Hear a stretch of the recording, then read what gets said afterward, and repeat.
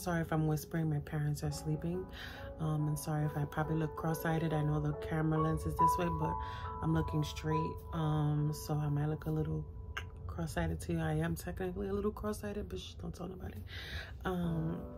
But yeah, so we're gonna talk about how to walk in the light of the Lord, right?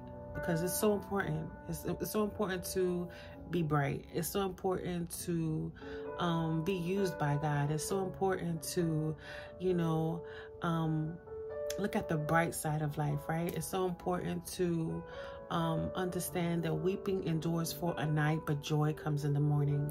It's so important to be a blessing and not a curse, right? To be able to bring, to carry with you the light and the love of God wherever you go, and be an impact and impact people's lives with the presence of God. And how do we walk in the light, right? How do we walk in the light of God? Because where the light of God is, it means that darkness cannot exist, right? The light of the Lord vanishes the darkness. The darkness does not comprehend it. It cannot stay, okay? So when the light of God is present, that means that depression has to flee. Amen. That means that all types of confusion has to be cleared up. The light of the Lord brings revelation, it brings wisdom, it brings understanding, it brings clarity, it brings peace. And Ephesians chapter 5 teaches us how to exactly, or what does it mean more profoundly, according to scripture, what it is to walk in the light of God. Amen. And it says it in Ephesians chapter 5.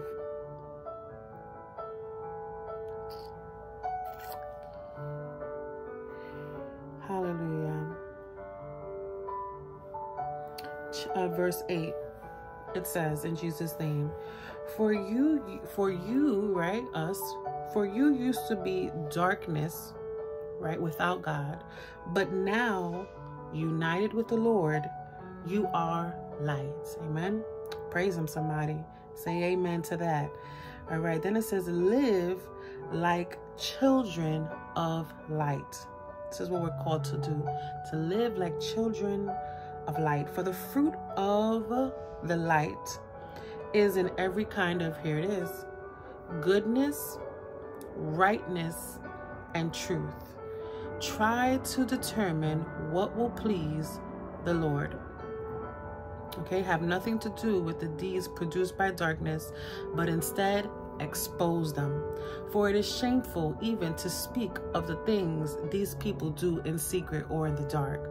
Okay, when people are doing wicked things and deceiving things and manipulating things, witchcraft, psychological games, ghosting, playing with your mind, emotions, your spirit, playing with your body, abusing you, mentally, verbally, physically, just trespassing against you, persecuting you, bothering you, being an annoyance, mocking you, scorning you, making you feel like you're nothing, like you're of no value.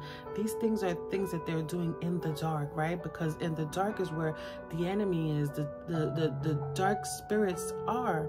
Powers move in the darkness, right? Because they don't want to be exposed. So they try to do things in the dark. Okay, and but the children of light, we don't walk in the dark, we walk in the light. We like to live our life openly before the Lord, right?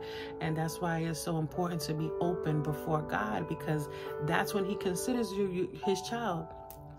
If you're a person who's hiding and who thinks that they're hiding, first of all, no one hides before the Lord. It's impossible. And the Lord reveals to his children the truth about those who walk in the dark. Okay, we're called to expose it, we're called to pray about it, and we're called to rebuke those things. Amen.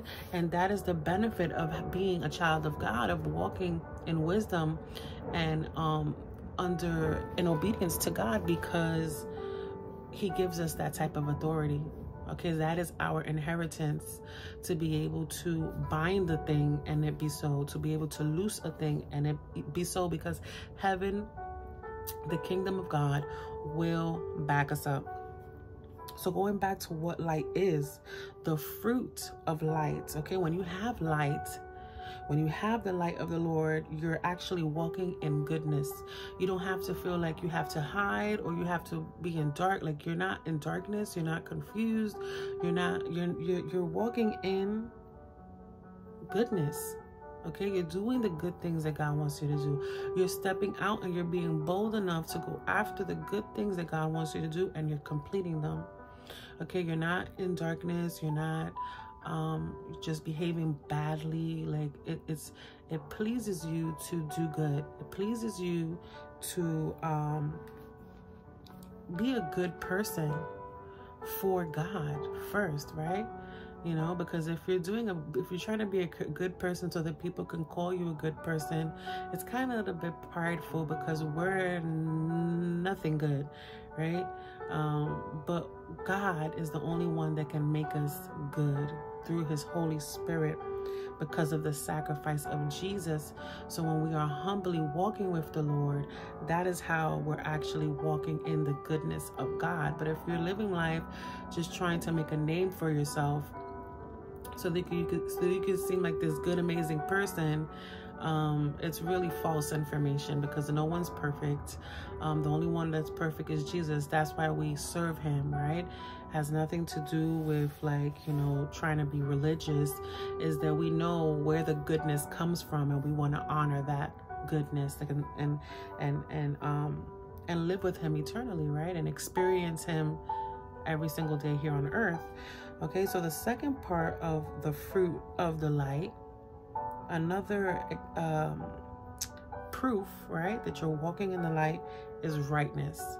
You're concerned about doing things morally, righteously correct. Okay, you have an awareness that there is an earthly standard and there's a godly standard, and your focus is daily to reach that godly standard.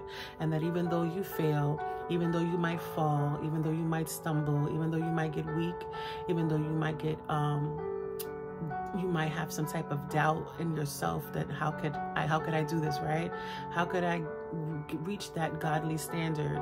How could I walk on water? You know, how could Peter walk on water? He did. And when he started doubting is when he started sinking, right? And Jesus said to him, man of little faith, you know, hombre de poca fe, porque dudaste? Why did you doubt? Okay, I go to a Spanish church, but my first primary language is English, so sometimes I have to blend the two to understand things. But it's not to say that I'm like a G in Spanish, because I'm not. I really, but I try. But the point is, anyway, that God wants us to have the faith to do the impossible, to do the good things that he's calling us to do, the supernatural things, to walk in the supernatural, to manifest his glory here on earth, and to have faith that we can overcome evil with good, because Christ overcame the world, and what belongs to Christ belongs to us. So Peter was walking on water, right? His doubt began to creep in, to increase, and he started sinking. But the truth is that only started happening because he sunk, because he doubted. He doubted and he sunk. He started sinking, right? So the third part of this walking in the light, I'm trying to make this as brief as possible, is that the other substance or the other proof is that you're walking in the light is that you have the fruit of truth. So the truth is that he doubted, right? The truth is that there's nothing impossible for God, right? There's no other truth in that concept there, right? It wasn't the enemy, the devil that came and pushed him. No, it was his self-doubt. You know, sometimes we can't blame everything on the enemy. Sometimes we can't blame everything on our past, on the pain that people have caused us. Sometimes it's just you. Sometimes it's just me. And so we have to get to a place where we're bold enough and wise enough to, you know, submit our struggles to God and be honest and say, listen, I'm struggling in this specific area. You need to show me the way out, because the way it's seeming right now is like, it seems like you don't love me. It seems like, God, you're distant from me. It seems like I've made too many I failed too many times. It seems like people are just, you know, jealous or envious, and they don't want me to succeed, and that's all just, you know, really excuses, because at the end of the day, there's nothing impossible for God. So when we walk in the light, we understand that there's nothing impossible for God. Therefore, we're moving ahead. We're advancing. We're advancing in the kingdom of God. We're seeing God's glory. We're seeing his beauty, his awesomeness, his power. We're seeing healing. We're seeing signs and wonders. But it takes your faith. It takes a child of God to be brave enough and bold enough to walk in the light of God. And that is in every type of goodness, rightness, and truth. And when God sees you reading his truth, God will support his word. Okay, when God sees you connecting with him, he will support his word. He will back up his word. Okay, sometimes we get a little complacent with just going to church and hearing the word, especially now with the internet, that everybody has a YouTube channel. Everybody has a TikTok and is saying beautiful messages of the Bible and of God, and that's beautiful and amazing. But God is not looking just for people who are listeners, but people that are doers. And in order for you to do what the word says, you have to connect with the word. And in order for you to connect with the word, you have to read it yourself. You have to read it yourself. You have to meditate on it day and night. And when God sees you meditating on that, he will then reward you, because God is a rewarder to those who diligently seek him. And God is the word, okay? Because in the beginning was the word, and the word was with God, and the word was God.